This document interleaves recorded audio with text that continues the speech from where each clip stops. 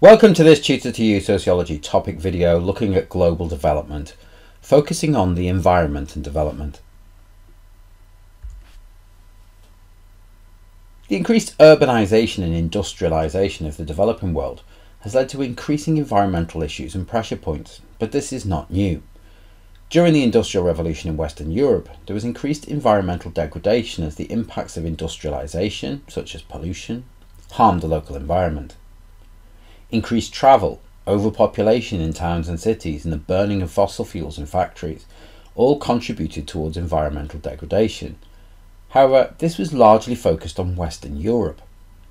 In today's more global society, with greater movement and the expansion of industrialisation across all continents, development has become a global environmental issue, with increased travel and transport of goods, increased production and consumption, and the need for land for industrial and agricultural production, all creating environmental issues.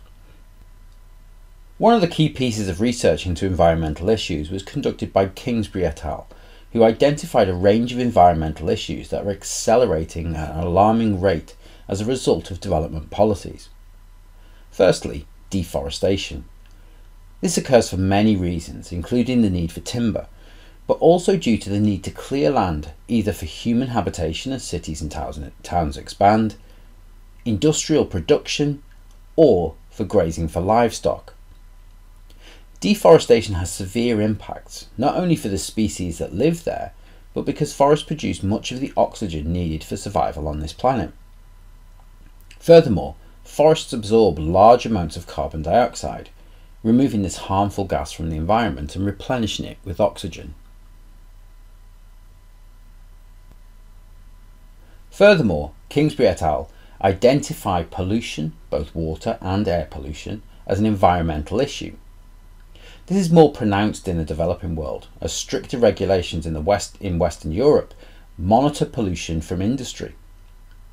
In the developing world, these regulations can often be circumvented through lobbying governments that are less powerful than many transnational corporations. As a result of this and lower wages, many TNCs locate their production centres into the developing world, allowing them to avoid costly green legislation and maintain higher profit margins. As a result, local people have to contend with polluted rivers and wells that are contaminated with cleaning products, harmful elements, and toxic waste. It was estimated that in 2012, almost 800 million people had limited or no access to clean drinking water. A further environmental issue is that of desertification, or land that has become infertile and unusable for agriculture. Dependency theorists argue that desertification has increased due to the imbalances in trade relationships between the developing world and the West. As Western consumers have more choice in who supplies them with primary goods, this drives down the prices of those goods as there is an increase in supply. This results in farmers trying to produce more goods for sale just to make ends meet, resulting in over-farming the land and making it infertile. This has long-term impacts for food production, leading to scarcity of some goods in the developing world. This situation is made worse as large suppliers such as the USA import their excesses to the developing world, undercutting local producers and driving them to produce more for less. This ultimately leads to driving them out of business or making their land unusable. Elwood highlights a further environmental issue caused by a combination of pollution, desertification and deforestation, and that is of species extinction. With the destruction of their natural habitat through deforestation and poisoning through the increased pollution or removal of food sources through desertification, it is estimated that over 816 species have been made extinct over the past 500 years. The average rate would be 1 species per 4 years, but at present rates, 1.6 species become extinct every year.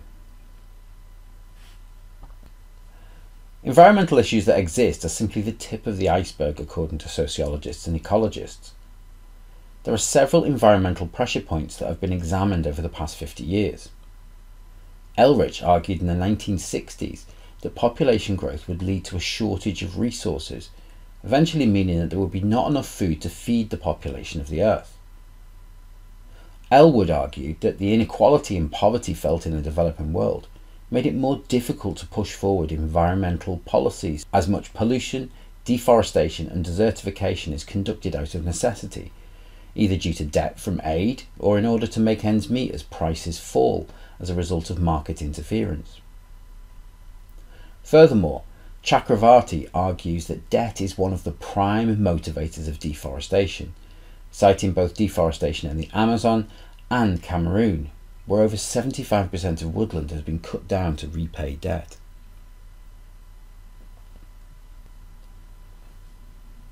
Dependency theorists often point to the inequality in consumption as a key factor in environmental pressure points. Almost 40% of the world's resources are consumed by the USA alone, despite only 3% of the population living there. It's estimated that by 2050, China too will have reached a similar level of consumption. Furthermore, the growth of capitalism has generated environmental pressure points, increases to the carbon footprint of goods as they move from production centres on one continent to distribution centres in another, and these impact on air pollution. The expansion of industrialisation in the developing world also means increased usage of non-renewable sources of energy, such as fossil fuels like coal, gas and oil, which are also largely found in the developing world. Finally, Elkington argues that without a commitment to sustainable development, the population faces extinction in the future. Now, development policy has looked to address the issues and tried to make commitments to sustainable development, but with little success. Most recently, the COP26 conference looks set to adopt the use of renewable sources of energy, until at the last minute some of the large industrialised nations refuse to commit to phasing out the use of fossil fuels. This is the latest in a long line of failed attempts, with the Brundtland Commission in the late 1980s looking to promote sustainable development policies, yet despite bold commitments, targets were not met, and the impact of international governmental organisations such as the World Bank hampers further progress.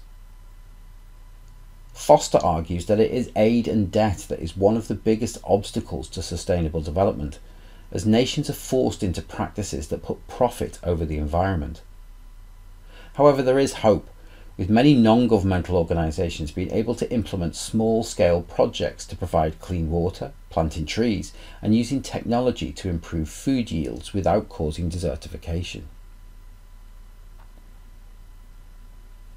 That concludes this Tutor to You Sociology topic video on global development, looking at the environment and development. Thanks for watching.